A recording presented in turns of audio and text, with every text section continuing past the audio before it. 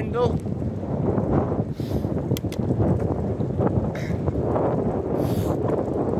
Little village near Preston, Lancashire.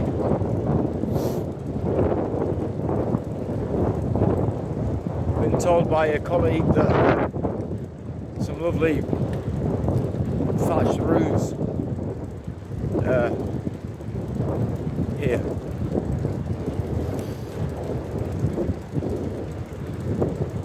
Got a lovely feel to it as you're biking into it. Starts to build up. The old post office there, it's been converted. Another building there. 1988 that said, so it's not so old there. But yes, very nice. Gonna take 5 as we go through here. Nice easy gear. Beautiful little flower boxes there, just well maintained. Community hall, a very beautiful, picturesque little church. Coming up to, looks like some kind of inn, some kind of public house. Cavendish Arms, very nice. That looks like a very nice place to have a liquid refreshment, maybe even a bowl of chips. Very nice. I'm hoping I'm going the right way here. Not quite sure which way to go.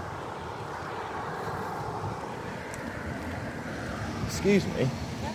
Sorry to bother you. If I'm going to Bamber Bridge, Follow it all the way down. You'll come to a mini roundabout. Turn right.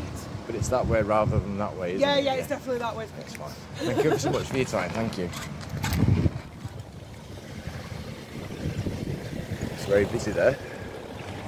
The reason why I went a bit polite then is that lady had a tear in her eye. I guess the wrong people there. Hello there. Little Jack Russell here. Doing a day's work, is Jack Russell. Lovely fella. Farmers, salt of the earth kind of people. I've worked for all kind of people in my life. And some of the nicest people. You don't mind grafting. You want to graft your arse off for them. It's the best way I can describe it. Hopefully, top of this hill will be the top, and we'll be able to go down to the other side. But like I said, these are the early videos. We're not going to do any Logan Paul stuff and go into any woods or out. You know, that's what I'm trying to say there is, everyone starts out somewhere. Look at them now, and look at their early videos. You can do the same with that KSI. No, just the famous ones that everyone knows. But there's a lot of other smaller channels that I've discovered over this last couple of years. And, you know, they're obviously not trying to take over the world. Food, liquid, everything like they are. You know, but they're, from what I can see, it's comfortable living. It's it excites me more than a 9 to 5. Making a giant corporated company billions and millions of dollars to pollute the atmosphere. When so many things, if you've got morals and you start to believe in these things, but just going to work, working in a chicken factory 8 hours a day, you don't know what you're contributing to, man. I'm starting to see the light the lights are, even if I can say it. Beautiful sky there, I don't know if you can see that. But yeah, obviously I want to work. You need to provide for yourself, your family, or whoever you're looking after. Always remember, guys, look after number one first. And that doesn't mean to be selfish. That means to pay dividend. A fireman in fireman's training, you'll know, you've got to make sure you're safe first. You can't save people if you ain't got both them feet planted. Metaphors,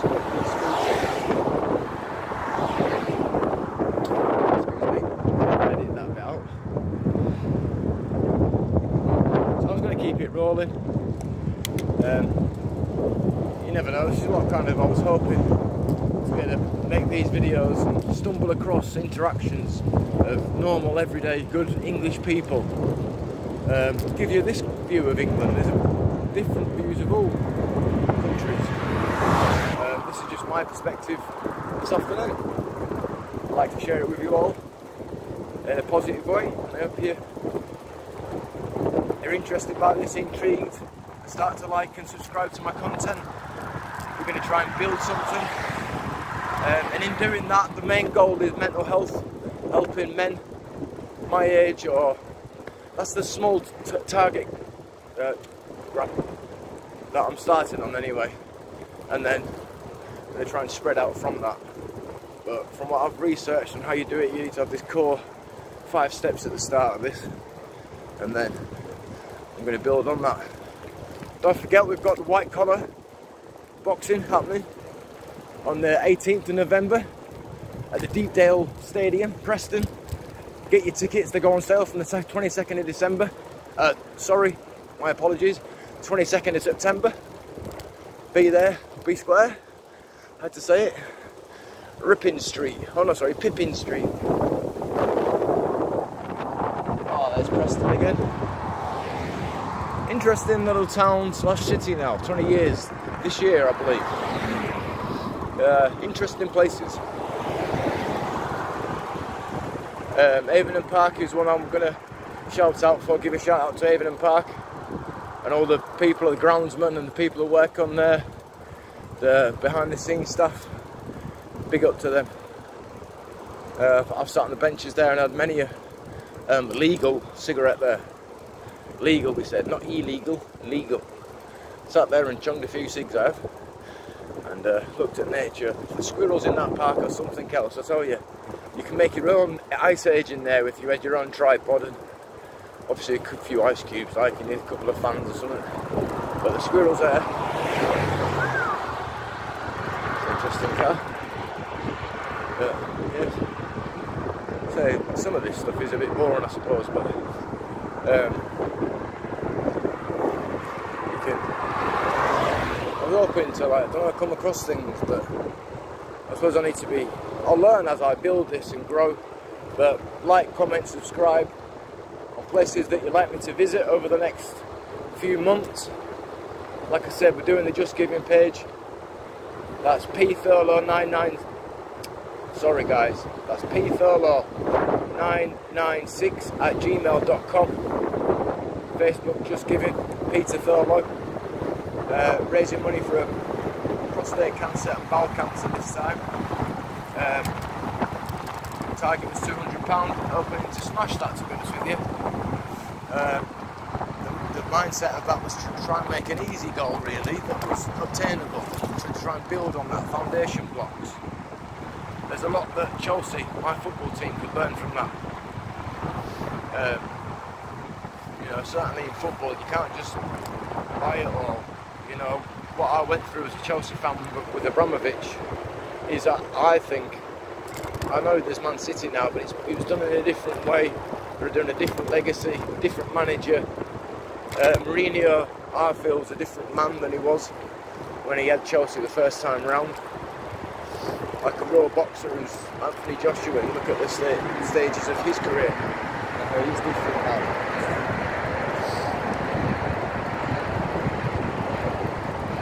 There we go for Sandy Lane. Big shout out to my sister there. Hope you look well, Sandra.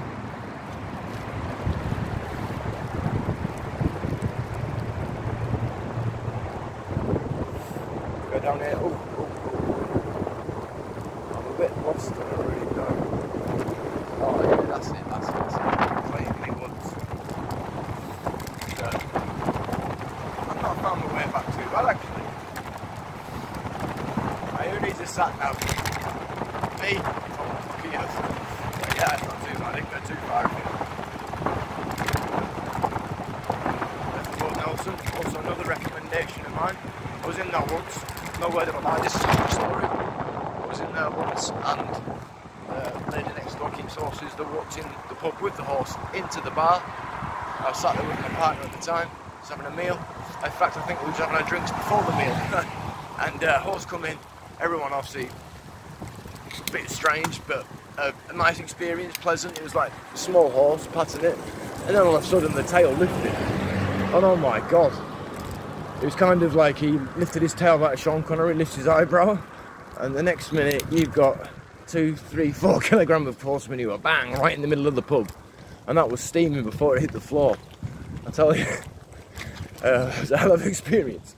And the bar lady had to come round and clean it up with a dustpan and brush, which I commend that lady for that. But I tell you what, that was a giggle that afternoon. So if that happened to me there that day, I definitely recommend going down there, treating you, yourself, your family to liquid refreshment, food, beverage.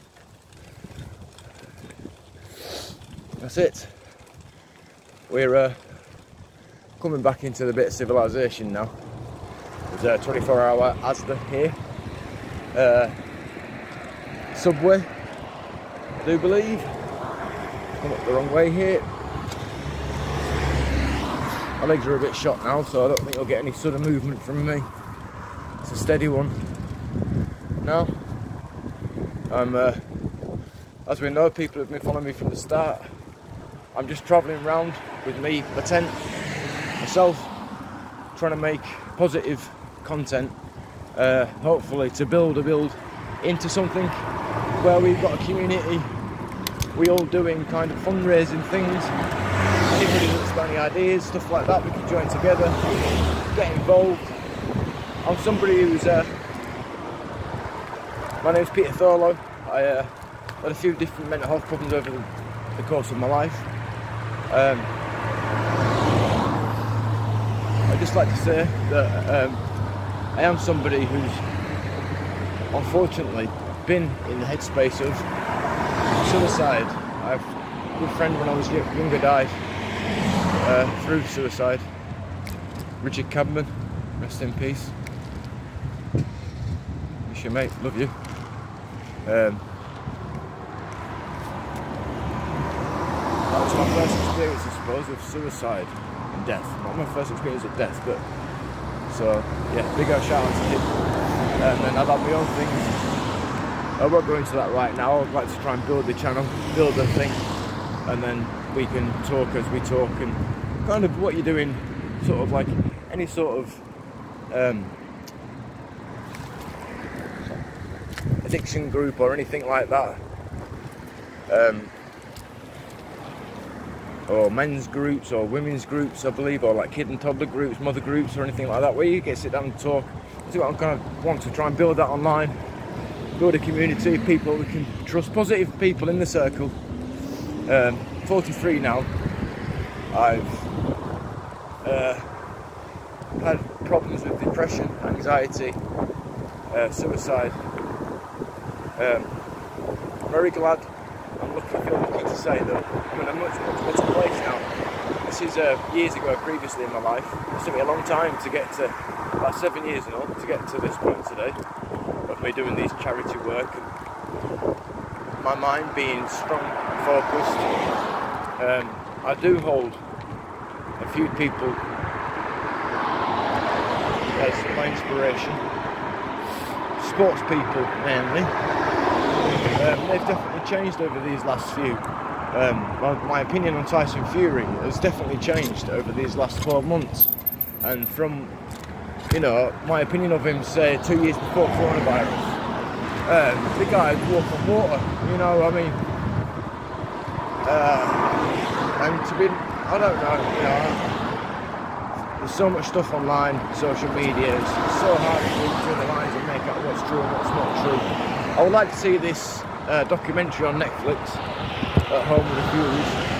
Big shout out to that and everyone who made that, and the man himself, Paris and everyone. I think they're brilliant people, as people, just not quite sure on boxing, politics and Frank Warren and how it all works and stuff and what actually does go on. And I'm a trusting, faithful person, you know. As we know that, praise the Lord, amen. So, Anthony Joshua was another one. My opinion didn't know that much about him. It's funny how you have based an opinion on not much fact. You know, over this journey that he's been on since I've been following him. Amazing guy. I mean, what a character. If you would have a son or a daughter and you want someone for them to look at, to be inspired by, or to take some leaves out of his book on how he lives his life, or just certain aspects of his life, that how it makes him tick, or very, very, very dedicated, focused individual that's been through a lot of trauma there now. You can imagine the highs and the lows there. It's shating, ain't it? It's hard to shating about. Need a catchphrase. I don't know if that would be it. I used to say quality when I was younger. It's a big shout out to Darren Payne, Pete Gray, Paul Gray, Wayne Duffus, Cranswick crew, the Market Wheaton Massive. You know who you are.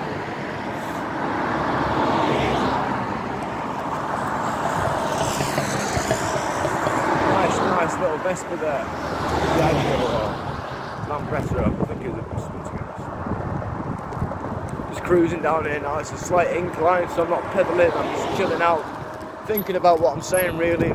I'll get back to kind of this mental health chat.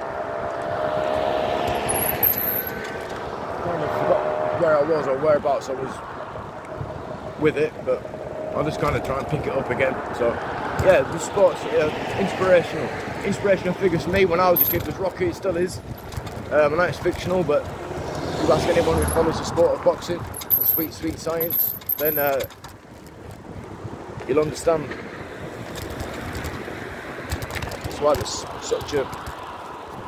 people are so flabbergasted with the fact that Tyson Fury is fighting Thunderlips. Ngannou, the African Thunderlips. Referring to Hulk Hogan in Rocky 3 there, Club Line, classic. Recommend you watch that tonight with curry or a Chinese maybe. Get home, get your last sat on your knee, get a Chinese, get them poke balls out. Sweet and sour chicken. Big shout out to someone I've been watching recently, Bosch. Big shout out to Big John's Chinese sit down. Like that, good content, well edited. Like everybody on there actually. I like the way they interview people. It's such a relaxed, informal atmosphere. Learning a lot from them guys. I don't really like that Sporting Icons. I think he's a bit of a... big shout out to the YB. Loving your content, mate. It's absolutely classic. We've got Porky's Corner as well, as something I've watched for a long time, but that's more out of curiosity. I think Porky's in a league of his own there. But yeah, big shout out to them as well. And then we've got the main ones, the IFLs. We don't need to give them any shout outs. Kugan Cassidy's, he's got his Rolexes and his diamonds. His daughter's got his diamond rings, you know what I'm saying? So that's that one. Done, complete, finished. What else can I try and talk about? Yeah, I could do a little review on the Usyk Daniel Dubois fight last night. Unbelievable. You know, you can never second guess life really. No one's ever going to expect that the low blow to Usyk, the debatable low blow to Usyk, which, you know, counting out some, I've heard 4 minutes, 4.5 minutes, 5 minutes before they resumed again, and then was it in the 10th or the 9th, Daniel, through exhaustion, if I look at the video clips again, through exhaustion, Daniel quit basically again. Well, obviously a quick boxer, unfortunately. You don't find that out about yourself as a boxer until you get to them situations. Now, he's had the one with Joe Joyce now and the one with Usyk here, and they're both on your knees moments. You know, I'll make you make your own reservations and opinions on that one. But for me personally, I've watched some content I shouldn't have watched, if you know what I mean, and that's been shut down, which is well done. Stop all piracy and all stuff like that, but make it a little bit cheaper, all this stuff, so we can watch it ourselves. You know, there wasn't such a good money for it then, did there? So yeah, anyway, I've completely lost my train of thought there now, because got hit in the face with a leaf, to be honest. Yeah, that's made me lose my train of thought there, but yeah. Just going to carry on down here, go up a couple of gears here I think, Just doing carry on with the review of Usyk Daniel Dubois. Definitely think that Daniel Dubois did okay from what I've seen, the footage that I've seen. But with all the controversy, another Frank Warren kind of, I don't know. And I hate all that saying, oh, we're away from home on foreign soil. You know, it's trying to bring communities and the worlds together. And I don't think that does that in itself. I think it pulls things apart. Ukraine, big shout out to everything there. Everything that everyone's doing there. Absolutely inspiration to me and everyone around me. The whole team. You know, this girl was going to be, for me, in my opinion, Usyk is the best fighter, the best technical fighter. I'm going to say it, he's the best technical fighter I've ever seen with my own eyes, on footage. I know I haven't seen him in real life, but I've watched a lot. You know, I love this stuff. Keeps me away from drugs, alcohol, temptation, sin, and just all-round stuff that you don't need to get involved with, really. I'm trying to enjoy a few beautiful things, and that's something like what it's about. Yeah. Anyway, that's my little review of the Daniel Dubois Usyk fight. It's very disappointing again for a British boxer on foreign soil, but you know, big shout out to Daniel and everything you did. I know he's going to be feeling a bit gutted today, but he's young, he'll come again. He definitely needs to learn a bit of stability. I mean, I don't want to put the guy down, but I'm giving him constructive criticism here. He needs a bit more dog in it. He's got to pick it up there. But shout out to, like we said, an awesome pound for pound fighter, technical fighter in the Southpaw Usyk. Witnessing greatness there, man. He really is. Yeah, I'm going to wrap it up there. So there we go. That's the first kind of one where I've got myself a bit more used to talking, slowed down, think about what we're saying. As I say, nothing's going to be scripted on what I do. It's all going to be off the chest, off the cuff, sorry. You know, get it off your chest, so to speak. Opinions, philosophy on life, how we see things, how other people see things, trying to integrate other aspects of things that we've learned into our life to enhance it, make it better for me, my family and everybody else. But yeah, just coming past a beautiful, beautiful church that I'm going to do its own video about, St Saviour's Church, because I did a bit of gardening there once. Lovely people. Big shout out to the Reverend there, James. Ho, ho! Hallelujah. Amen. And I'm going to say peace out to everyone. Love you all. And I hope you're going to enjoy this journey we go on. Who knows what could happen over the next few years with this, if we build together. As I say, it's all about trying to do things, raise money for charity, good causes, and then helping ourselves with our mental health at the same time. It's a win-win situation. Like I said, easy going, laid back, no pressure. Love you all, peace.